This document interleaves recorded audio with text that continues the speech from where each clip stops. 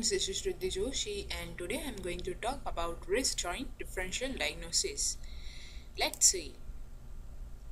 First, we are going to learn carpal tunnel syndrome. So what is carpal tunnel syndrome? Carpal tunnel syndrome is compression of your median nerve at the carpal tunnel of your wrist due to some inflammation of your flexor tendons like flexor digitorum profundus, superficialis, or flexor pollicis longus tendon. Here you guys can notice that this is red color is the inflammation and that is compressing your median nerve. This is very common in the age of 35 to 55 years. Onset is gradual. Mechanism of injury, mostly repetitive activity of the wrist or motion like gripping and hammering that cause carpal tunnel syndrome. Or if you are using computers, so due to using your mouse repetitively in defaulting position, so due to that carpal tunnel syndrome is very common. On observation, we can see the thinner muscle atrophy but no swelling or trophic changes. Functional problem like patient is not able to carry coffee mug or patient is not able to do making the dough and difficulty in opening the jar, difficulty in buttoning their shirt. These are the functional problem of the patient. Let's see symptoms. Patient will complain that he or she might have burning, tingling or numbness on the medial nerve distribution, especially at the night time, and weakness of the thumb, and due to that opposition is also affected. Aggravating factors like repetitive wrist activities, especially flexion position, and range of motion, that is active range of motion is full and pain free, and resisted isometric, that is strong and pain free in acute case and weak and pain free especially on the radial side, that is affected in chronic cases. Tenderness is present on the anterior aspect of the wrist with compression application. If you are compressing the anterior aspect of the wrist, so there you guys can notice the tenderness. Positive test is positive phalanx test, Tinel sign, or for sensory we can check the 2-point discrimination test. Diagnosis is confirmed by CT scan or MRI, and we can do electrodiagnostic testing like nerve conduction test, velocity testing we can do for the patient as per the prescription of your neurophysiologist. Let's learn tendon injuries. First we are going to see DeQuervain's disease. In that, abductor pollicis longus and extensor pollicis brevis tendons are inflamed at wrist first dorsal compartment. So because of that, a patient may have pain. Age is 50 years. If patient is having acute case, so onset is insidious, and if it is in chronic stage, so onset is gradual. Mechanism of injury, this disease occurs due to the overuse of your thumb, especially radial or ulnar deviation of your wrist. For example, people are doing hammering, scraping the wallpaper, knitting, using scissors. Tailors, they use scissors daily. So in these people, DeQuervain's disease is most common. On observation, we can see that swelling present at the lateral aspect of your thumb. Now we are going to see symptoms. If patient has waited long time, so they may not be able to carry heavy load. Pain over the anatomical snuff box and decreased grip strength. Thumb extension can aggravate the symptoms. Patient active range of motion for thumb flexion and ulnar deviation is decreased. Pain with passive range of motion in thumb, especially if patient is doing extension, so that may cause pain for them. Resisted isometrics, pain with resisted abduction and extension of your thumb. Tenderness is present over the radial aspect of your wrist. In this kind of the patient, they have pain because their tendon is already inflamed, and that is also affecting your flexor tendon sheath. So this kind of the patient have a problem with the thumb flexion.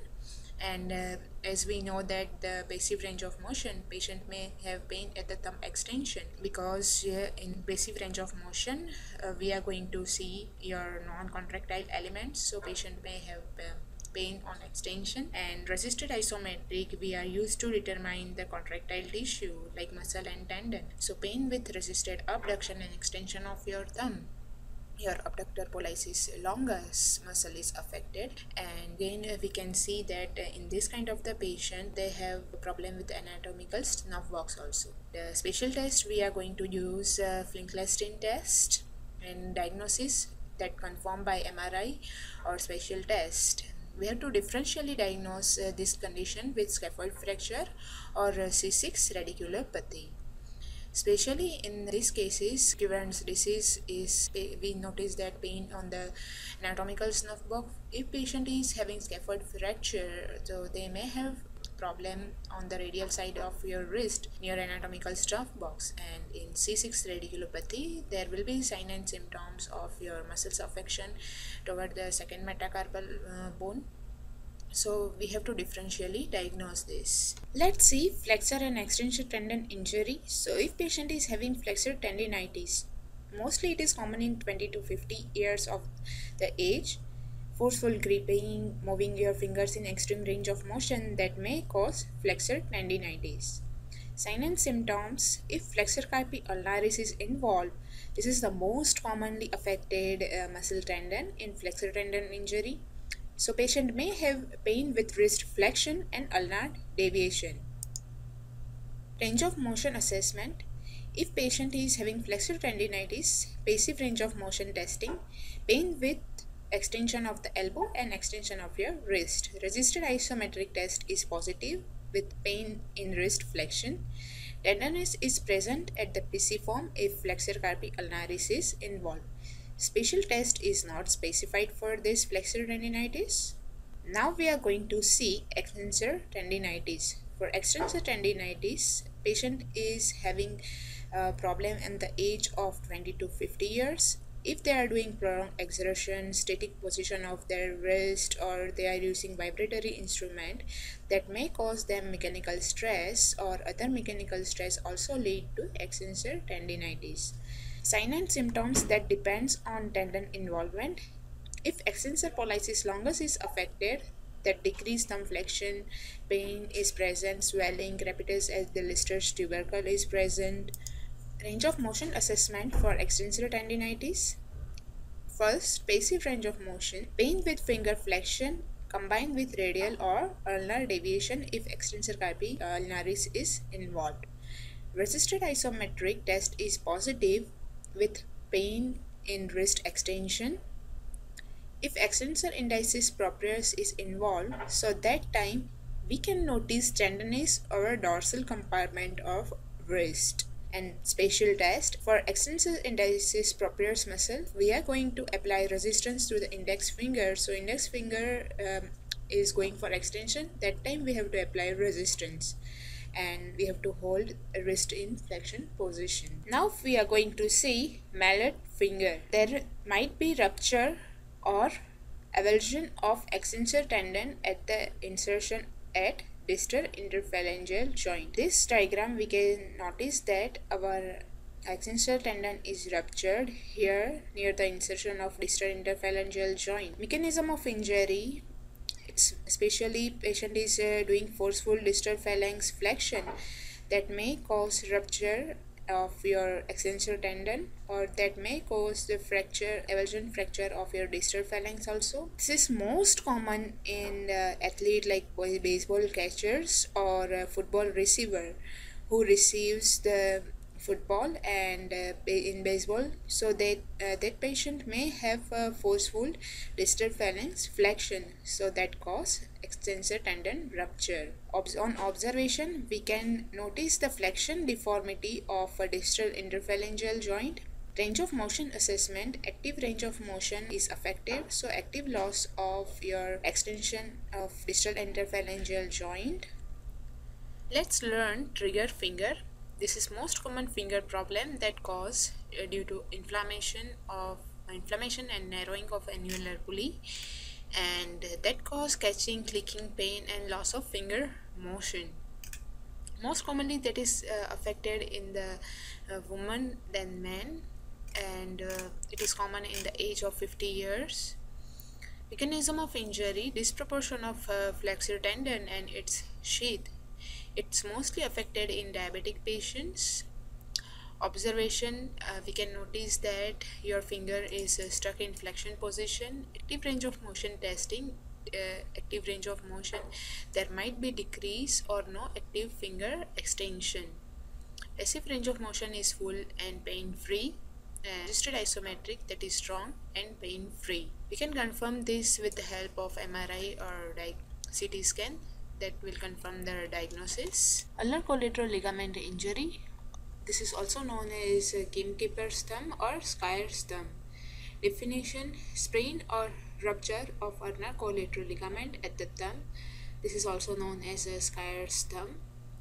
Age of onset is vary. Mechanism of injury: patient may have hyperextension or hyperabduction of your thumb. If he is going for skiing, so this is very common. Aggravating factor is thumb extension. We can observe swelling at the ulnar aspect of your thumb. Sign and symptoms: patient typically complains pain and tenderness on the ulnar side of the metacarpophalangeal joint. Range of motion: pain with passive hyperabduction of your thumb. Special test is positive, like ulnar collateral ligament stress test is positive for your thumb. Tenderness over the ulnar side of your thumb, and we can diagnose this condition with the help of MRI. Let's learn Dupuytren's contracture or Palmar Fasciitis. Definition: development of nodules in the palmar digit and digital fascia, or the contracture of palmar fascia that adheres to your skin. This is most common in women than men. Age of onset is greater than 40 years. Mechanism of injury: diabetes or trauma. On observation, we can notice that your palm skin is thickened. Sign and symptoms: most commonly this is affected metacarpophalangeal joint and proximal interphalangeal joint, especially fourth and fifth finger in non-diabetic patient and third and fourth in diabetic patients. Let's continue this sign and symptoms. We can notice the nodule on the palmar aponeurosis and the ulnar side of your palm. Pain is absent, but patient can't extend his finger, and their finger is in flexion contracture. For example, metacarpophalangeal joint flexion is greater than proximal interphalangeal joint. Range of motion assessment: decrease finger extension and active range of motion. Registered isometric is strong and pain free. And special test: patient, if we ask patient to keep their palm straight on the flat surface, so he may not be able to keep his palm straight, and like this their finger will bend. We can confirm this with the help of MRI or CT scan. Let's learn jersey finger. The rupture of flexor digitorum profundus tendon from its insertion in the distal phalanx. Mechanism of injury: the football players, when their finger is flexed, especially like this, and that is scored in the jersey while the athlete is attempting to make the tackle. Therefore, this is known as jersey finger. There is forceful passive extension that is applied while flexor digitorum profundus muscle is contracting, and that causes this type of rupture. Special test: hold your metacarpophalangeal joint and proximal interphalangeal joint in full extension. Then ask patient to actively attempt their finger flexion. They are flexing their distal interphalangeal joint, so they are not able to do that. So test is positive for that patient. Now we are going to see triangular fibrocartilage complex problem. Mechanism of injury: fall on outstretched hand with supination. Sign and symptoms: patient may have medial wrist pain, especially that is increased with end range supination, pronation, forceful gripping activities. Tenderness is present at the posterior or dorsal anatomical depression into the distal ulnar head, and special test like load test is positive for triangular fibrocartilage complex problem, and this is specially diagnosed with the help of MRI. Let's learn deformities. First we are going to see rheumatoid arthritis deformity, Swan-Neck deformity. In Swan-Neck deformity, there will be contracture of your intrinsic muscle of the hand and dorsal subluxation of your lateral extensor tendon. Mechanism of injury, rheumatoid arthritis, trauma or degeneration. On observation, we can observe that flexion of your MCP, metacarpophalangeal joint, and flexion of your distal interphalangeal joint, and hyperextension of your proximal interphalangeal joint. Let's see Boutonniere deformity, rupture of central tendon and slip of extensor hood. The mechanism of injury is rheumatoid arthritis, trauma and degeneration. On observation, we can observe that due to damage to common extensor tendon, the central tendon slip insertion, and that requires extra effort to extend the joint. That cause hyperextension of your distal interphalangeal joint and extension of your metacarpophalangeal joint and distal interphalangeal joint, and flexion of your proximal interphalangeal joint. Let's learn apthum deformity. In apthum deformity, thinner muscle wasting is there, and your first digit that comes dorsally until it come in the line of your second digit. This is most commonly involved in median nerve injury. Diagnosis procedure is electrodiagnostic testing. Now we are going to see fractures. First is Colle's fracture. In Colle's fracture, the fracture of distal end of the radius with posterior dorsal displacement of distal fragments. Here, this is occurred due to fall on outstretched hand injury. Deformity, this is like a dinner fork, so the patient hand will become like a dinner fork, and the posterior displacement of the distal fragment of radius with with radial shift of wrist and hand. Diagnosis by X-ray. And the second is Smith fracture. In Smith fracture, there is complete fracture of distal radius with anterior or palmar displacement of distal fragment. The most mechanism of common injury is fall on back or flexed hand. Deformity is common is garden's pad deformity. This is garden's pad, so this kind of deformity is very common. This is diagnosed with the help of X-ray. Let's learn scaphoid fracture. Mechanism of injury, fall on outstretched hand. Symptoms, pain on posterior or dorsal side of the wrist. Tenderness over the anatomical nerve box. Complication, avascular necrosis of proximal scaphoid segment, because here your radial artery will supply, and if it is affected, so there will be avascular necrosis. Special test, Watson test is positive for scaphoid fracture, and we have to differentially diagnose this with DeQuervain's disease, because same area we have pain in that diagnosis. We can confirm this with the help of X-ray. In this X-ray, we can notice that this is a fracture of your scaphoid, and this is radial artery. This is supplying the scaphoid bone, but if it is fractured, so that may affect and lead to avascular necrosis. Let's learn lunate dislocation. Most common injury, mechanism of injury is fall on outstretched hand. Special test, Murphy's test, swelling at the lunate. We can confirm this with the help of X-ray. In this lunate dislocation, if patient is fall on outstretched hand, so that time this lunate is dislocating. And lastly, we are going to see boxer's fracture. Boxer's fracture is fracture of fifth metacarpal bone, especially in the boxers who are doing boxing with the other players. So their fifth metacarpal is most commonly injured. Mechanism of injury: flexion deformity at a distal interphalangeal joint. We can confirm this with the help of X-ray. Thanks for watching, and for future videos don't forget to subscribe.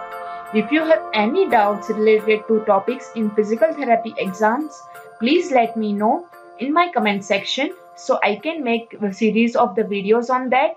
Till that time, stay positive. Bye bye.